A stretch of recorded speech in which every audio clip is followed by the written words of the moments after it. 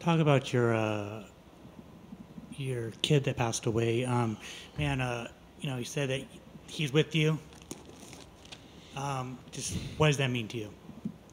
It means the world to me. And, he was the reason I started fighting, and he's the reason that I'm here now. And you know, I, don't get me wrong, man. I can sit up here and tell you guys it's easy, but it's not. I hurt every day of my life. I'm hurting sitting up here right now talking about it. But I know he wants me to have a good life. He wants me to take care of my kids that I'm going to have in the future and my current kids. He wants me to be a blessing to them. And that's the number one thing. I'm just trying to be the best dad I can be and just show my kids and show my future kids that there's nothing you can't accomplish in this world if you put your mind to it and if you really believe in yourself and put the right group of guys around you. The sky's the limit.